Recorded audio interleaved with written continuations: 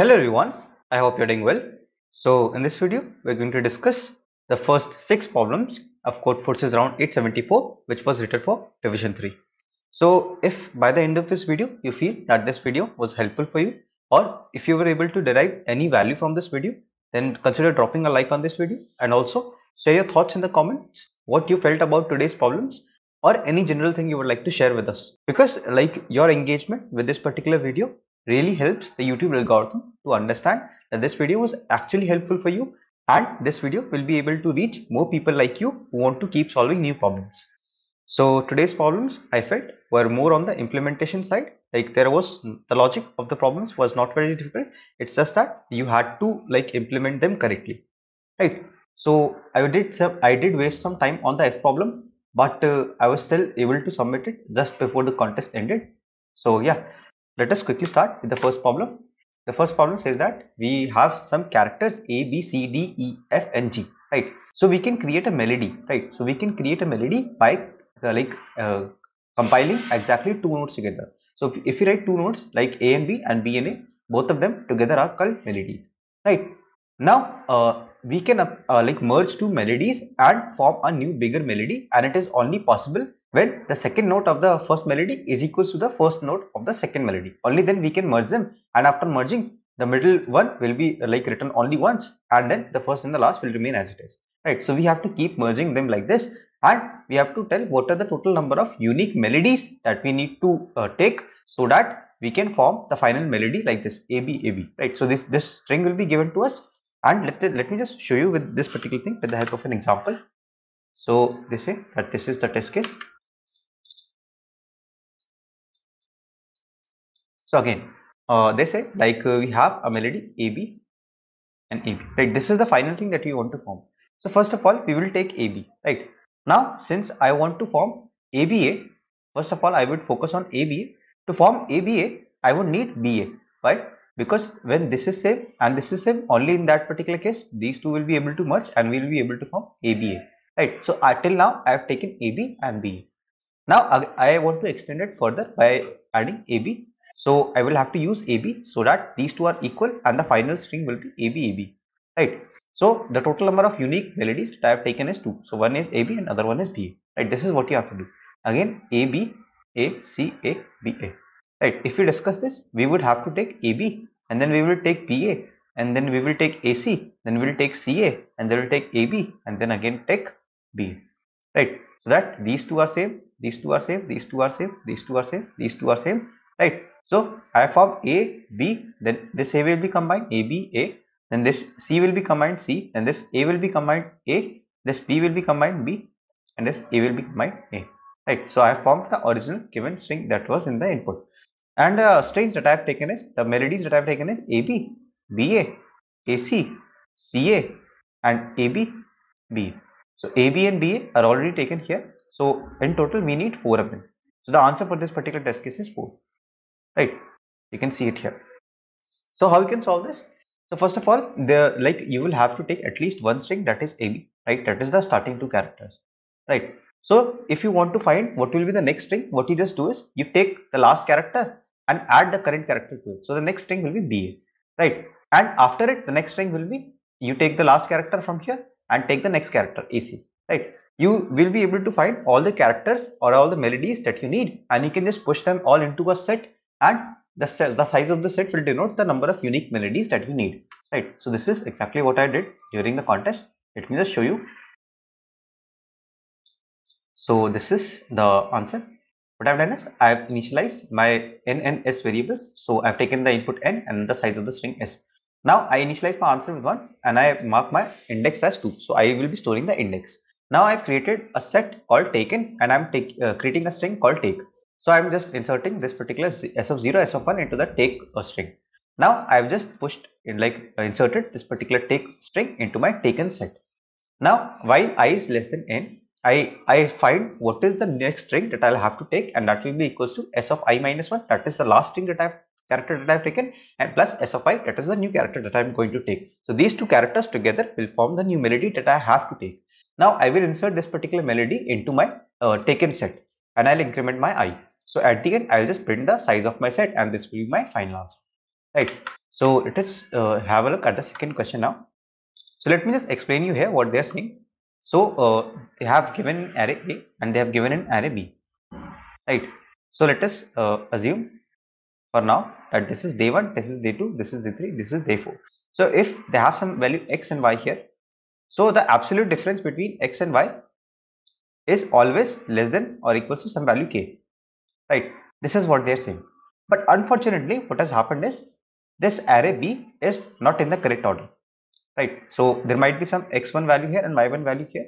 For this x1 and y1, x1 minus y1 would have been less than equals to k, right? But since this array B is not in its correct order, we would want to find any such order that is a valid ordering for A and B, right? They have also given us the an assurance that this is always true for the correct order of B, right? So there will exist at least one order for which for all I, xi minus yi, and if we take the absolute value, will be less than equals to k.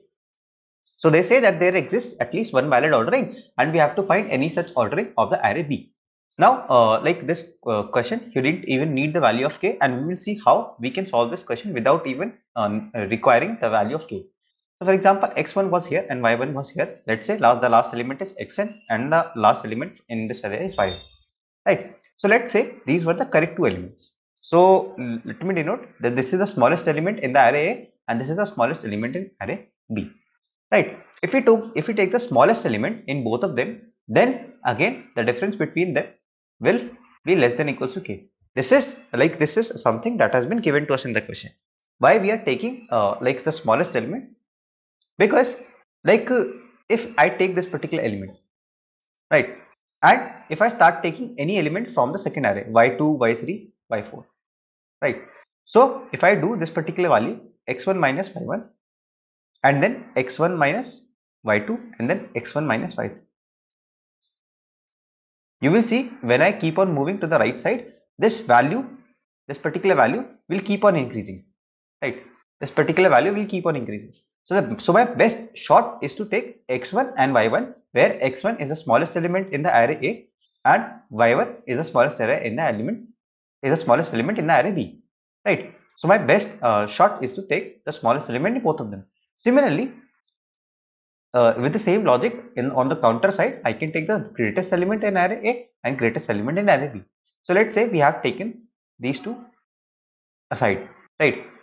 Now for the remaining of the elements, the condition should be still true, right? So the condition that xi minus yi is less than equals to k will still be applicable to the remaining elements, right? Assuming that we have taken the correct elements out of the ordering now, the remaining elements should also satisfy the same condition, and if I apply the same technique that I use here, I can again separate two more from here, right? So I can keep on doing this and my answer will be my final answer can be, I can take all the elements of A in sorted order and I can take all the elements of B in sorted order, right? So this is what I am going to do, and this will always form a valid ordering of both of the arrays A and B. Now the thing is, when I sort both of the arrays A, let's say their ordering changes, right? So their ordering changes something like this. So I will have to take care of this, that the answer B1 will be stored at index 3, the answer B2 will be stored at index 1, because A1 was not actually here, A was present at here at this particular position. So the answer B2 should be stored here, answer B1 should be stored here, and so on, right? So you will have to, before sorting, you will have to keep a track of its indexes, and at that particular index you will just put the value of B1, B2, B3 in sorted order, right? So let me just show you the code for this particular problem now. So this problem was not difficult, I believe. Just had to observe this particular thing, that the value of k is not actually required, and you can just divide the problem into smaller subproblems. So what I've done is I've created two vector of pairs, and a of n and b of n. So a and b are vectors of size n, right? Now just take input in both of them, and first element is the array element itself and the second element is the index, right? Now I just sort both of them and I just initialize my answer of vector of size n, and I just loop through all the values, and this will be the index. So a of I dot second is equal to b of I dot first. right? So if a of I dot second will be equal to b of I dot first, a of I dot second will denote the index of the current element that was actually in the correct original order, and b of I dot first will denote the corresponding element from the array B. Now I can just print all the values from my answer vector, right? So this will be the solution for the second problem. Now let us discuss the third problem. This particular problem says that we have been given an array A of positive integers, right? Now we want to form an array B of size n. Now we have to form the array such that like all of them have the same parity, right? So all the elements from B should have the same parity. That means either all of them should be odd or all of them should be even, right? So this is our problem. So let us just directly discuss what this problem says. So basically we have to form an array B, and we have discussed the conditions of array B, that is the parity of all the elements should remain same and all of them should be greater than 0. So how do we form array B? So in array B, array of like B of I will be equals to A of I, or it can also be equals to A of I minus some A of j. So j can be any position, right? We are free to choose any position in the array A, right? So B of I should be either equals to A of I, or B of I should be either equals to A of I minus A of j. So if all the elements in the array A were even, we can directly write all the elements in this with this condition. If all the elements were odd in array A, we can directly again write all the elements of array A in B. Now if some of them are odd, some of them are even, then the only possible case is to subtract two values, right? So we know if we subtract even and even, it will not change the parity, it will remain even. If we subtract odd and odd, it will not change the parity and it will remain odd. If we subtract even and odd, it will change the parity to odd. So our only best shot is to take one even number and one odd number, right? So at every position when there is an even number, we will try to take an odd number and subtract it from it, and the resulting will be odd. So at the end we will be having an array of all odd numbers.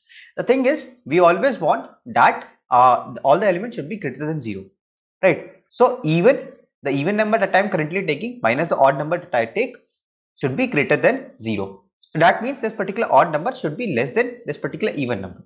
So I can just directly compare what is the smallest even number and what is the smallest odd number. If the smallest even number is even less than the smallest odd number, then the answer will never be possible, because there will exist one element in the array B for which I cannot calculate even minus odd, because if I do it, the smallest odd number, I take the smallest odd number, the whole value will be less than 0, right? So I can just directly check what is the smallest even number and what is the smallest odd number. If the smallest even number is even less than the smallest odd number, then the answer will not be possible. Otherwise, the answer is always possible. So let us have a look at the code now. So for this particular problem, what I have done is I have taken a vector of size n, and I have taken input in it. I have created two vectors, odd and even, which will store the odd and even values respectively. So I am just pushing the values in the odd and even vectors. Now I have sorted both of them. So if either size of odd is equals to n or size of even is equals to n, in this case the answer will be yes. That means all the values are either odd or all the values are either even, right? Now I check if even is less than odd, that means the smallest element in even is less than the smallest element in odd, then the answer will be no. Otherwise the answer will always be yes. So let us discuss the next problem, which is flipper. So like this particular problem was a bit on the implementation heavy side, and we will discuss how we can solve this problem. So basically let us just directly discuss what the problem statement says in a quick summary. So let's say we have been given an array, right? There will be some elements in the array. Now we are allowed to perform exactly one operation. Remember, we have to perform exactly one operation, right? Now in this one operation, what we can do is we can choose some subarray, right? For example, I have chosen this subarray. So let's say 3 1 was here, right? So I have to reverse all the elements of this subarray, so it will become 1 3. I have to take, let's say this is x and this is y, this is z. I have to take all the elements from the back to the front and all the elements from the front to the back, right? So all the elements which were present to the right of it, right of this particular subarray, will come to the front. Let's say this was x, and all the elements that were present to the left of this subarray will come to the back. So it will be y, z. So remember, the ordering of these two subarrays will not change. Only this middle subarray will get reversed, right? So we have to find one operation such that the final resultant permutation is maximum, right? Is lexicographically maximum. So and we have to perform exactly one operation.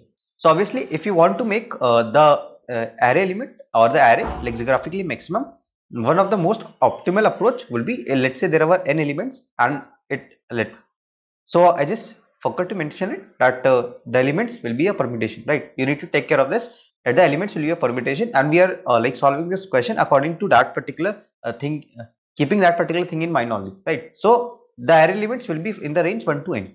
So if I want to make the like the array lexicographically maximum, it is always like reasonable to take the element n at the front position, right? So obviously I would want the element n to be at the front position. So that means if, let's say, this was my array element, right? If n was present here, then I would always want that the subarray that I was taking to reverse can be either this or either this subarray, right? Because if it is one of those, what will happen? This particular subarray will reverse itself and this particular value will come at the front, right here. So that is why if the position of n anywhere I find it, I would always want that the subarray should be from here, right? Should be from the left of it.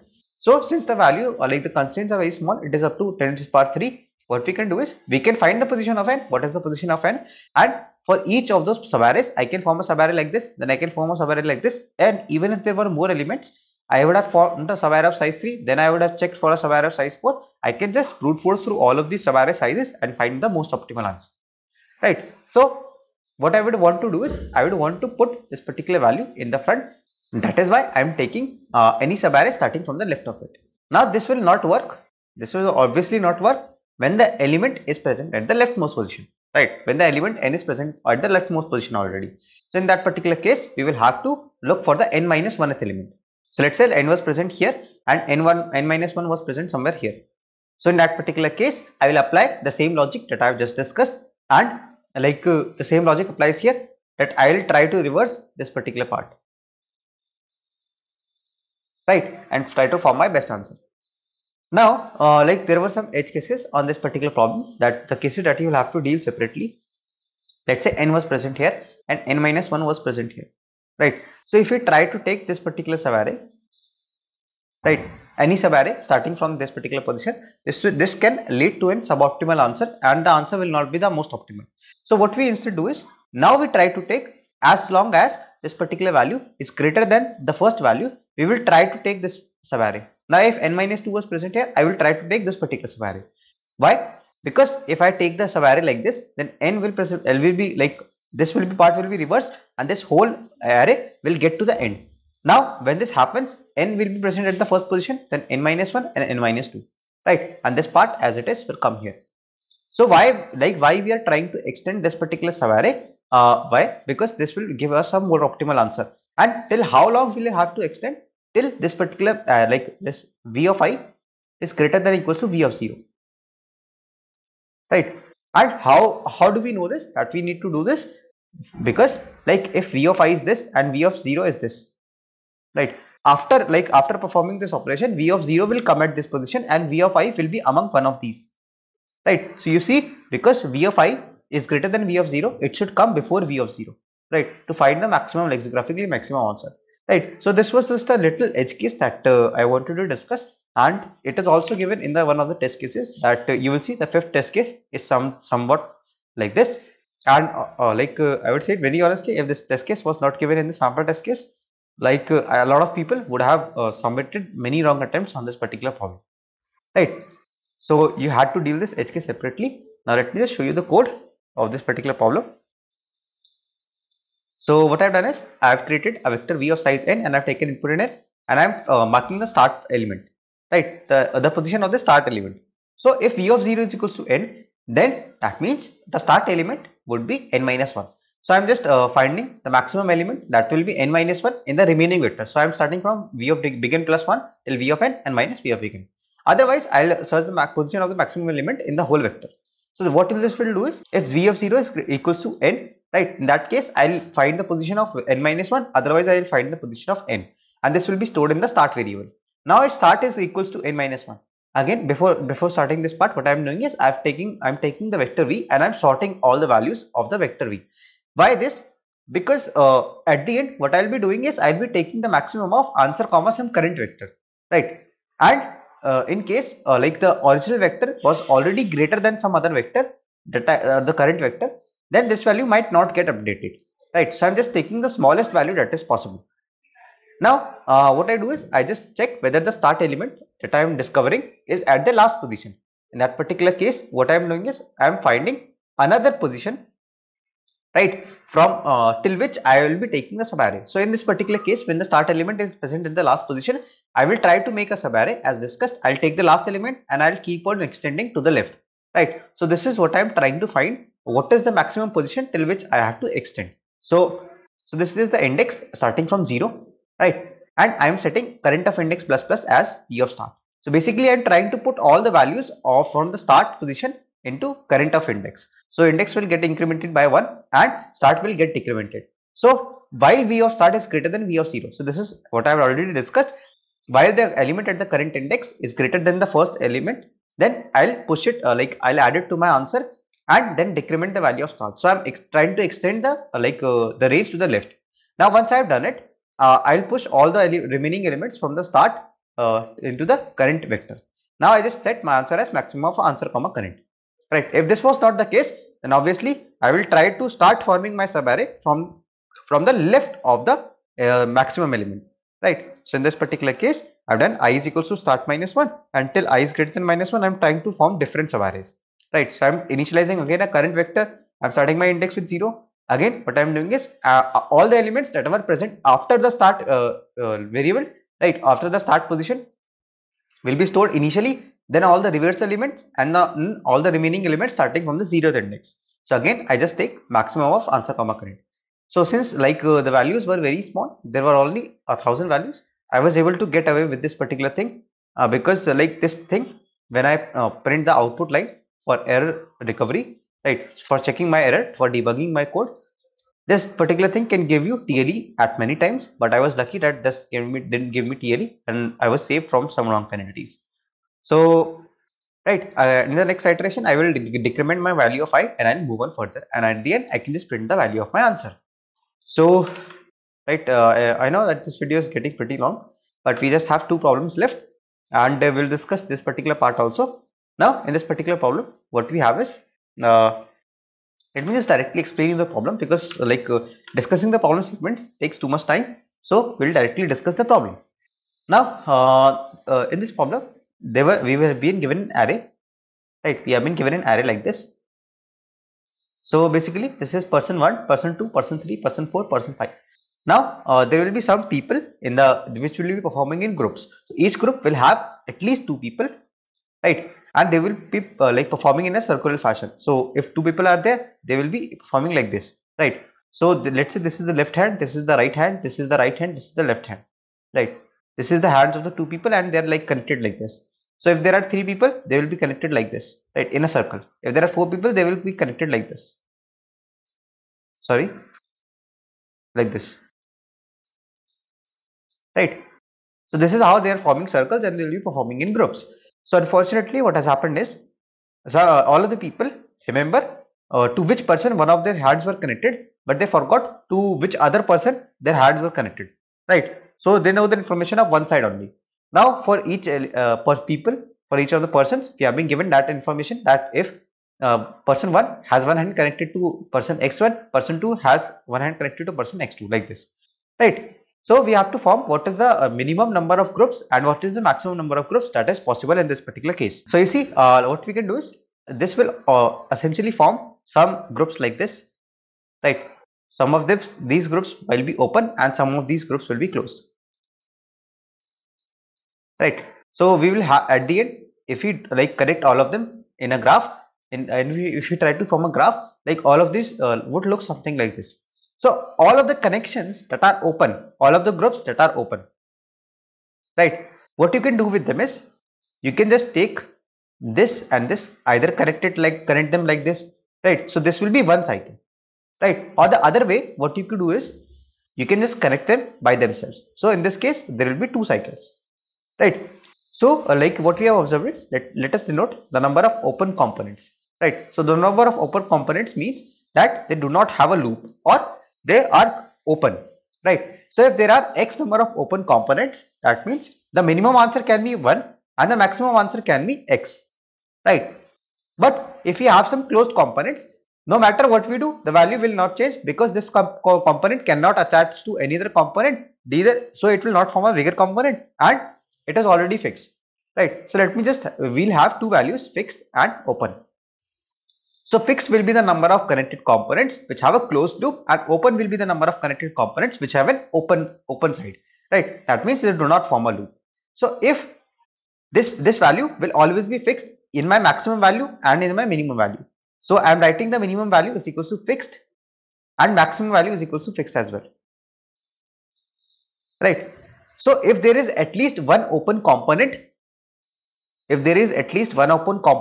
then it will contribute 1 to my answer, otherwise it will contribute 0 to my answer.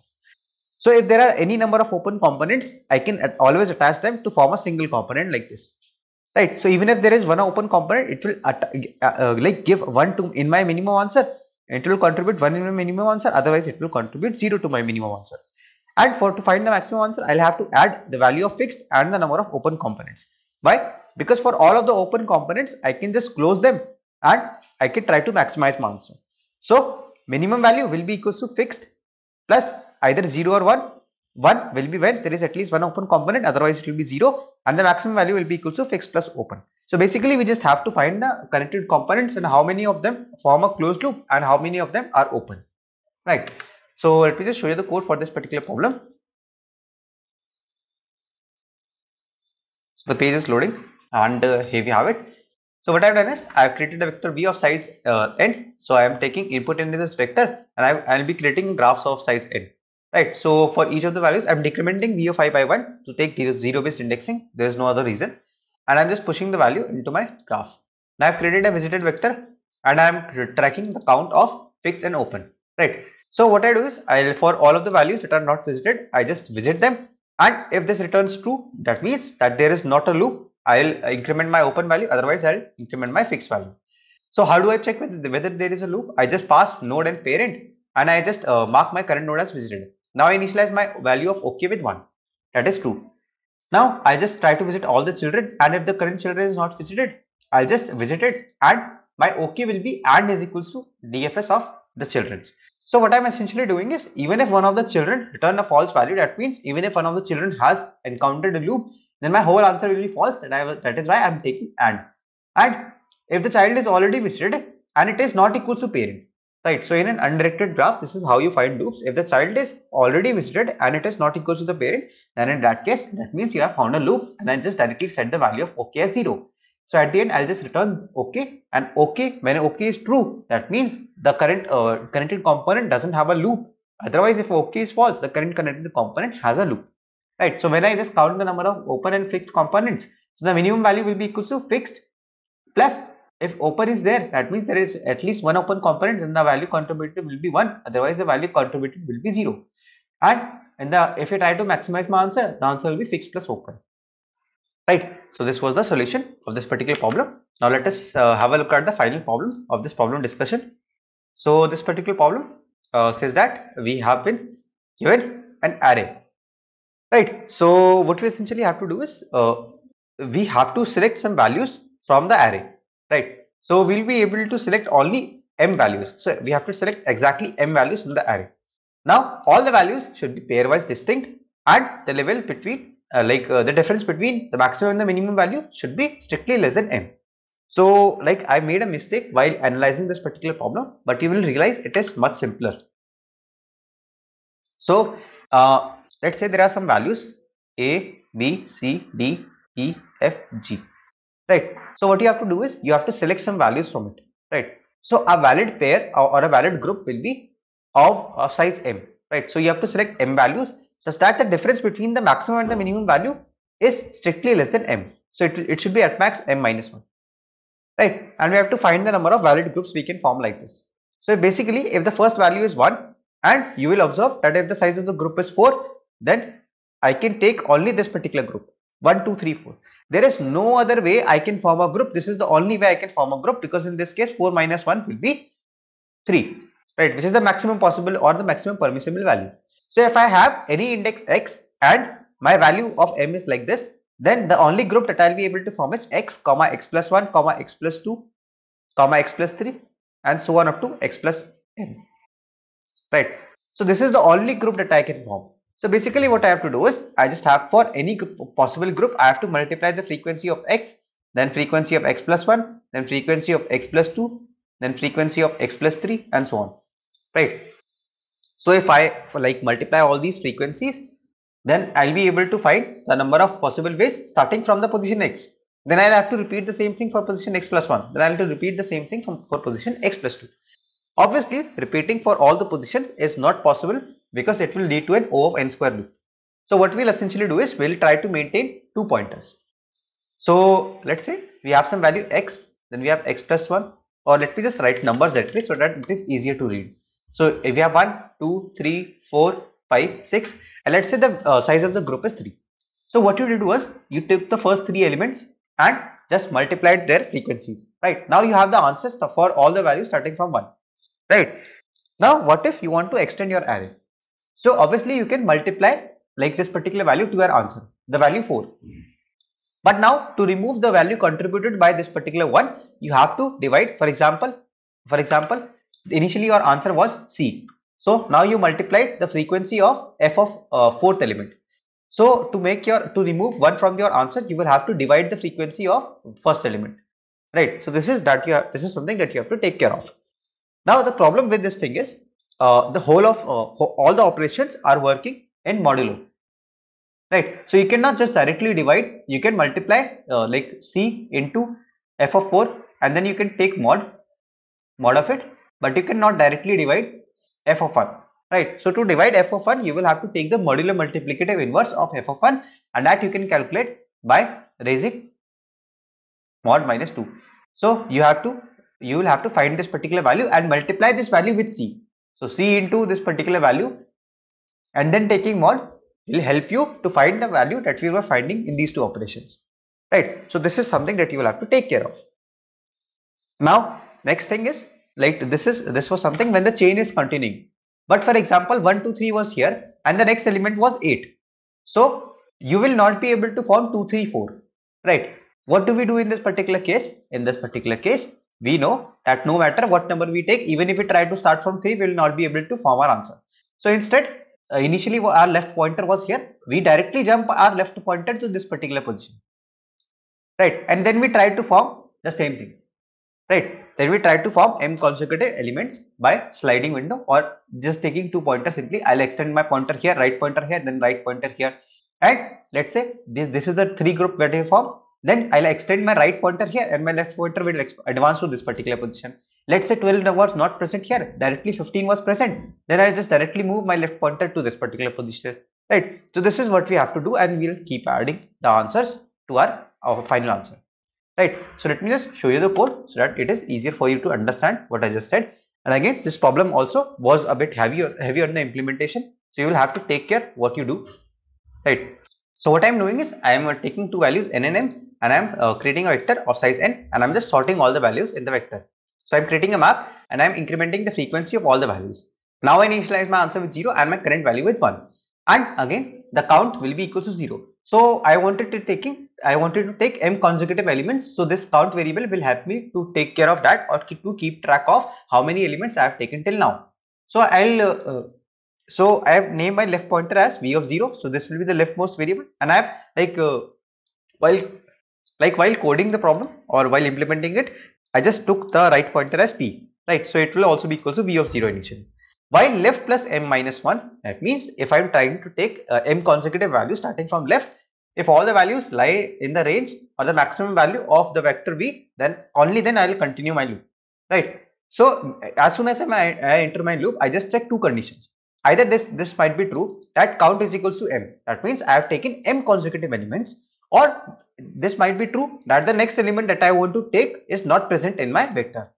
So if I have already taken m consecutive values, so I'll update my answer as answer plus current, right? So I'm using mod add. This is just a simple modular function. I'll just show you here. So what I'm doing is, I'm taking a mod m, b mod m, I'm just returning a plus b mod m, right? So this is just simple addition stuff.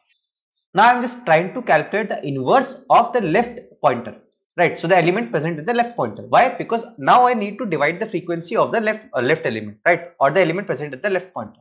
So first I calculated inverse, and then I just multiply its value with the current. right? So I'm multiplying current and inverse, right? So this is how you divide while dealing with modular operations. I'll increment my left pointer and I'll decrement the value of count. So if I have already taken, let's say, 3 elements that I wanted to take. Now, since I have incremented my left pointer, now I only have 2 elements that I have, and I also need to consider the third element. So that is why I've decremented the value of my count.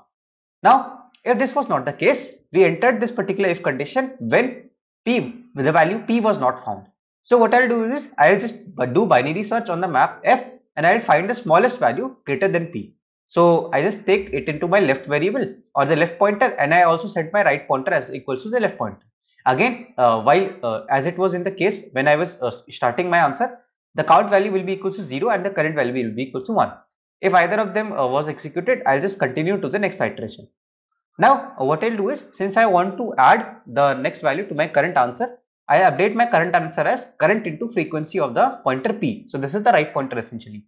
And I'll increment my value of count to indicate that I have taken one more element, and I'll increment my value of p. Right. So this is advancing the right pointer. So after all of this has been completed, I can just print my final answer. So this was the solution of the first 6 problems of Codeforces round, which was it for division 3.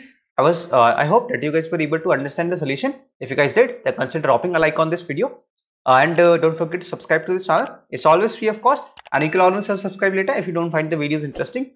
Do share this channel with your friends. Until the next video drops, keep coding, stay safe, bye bye.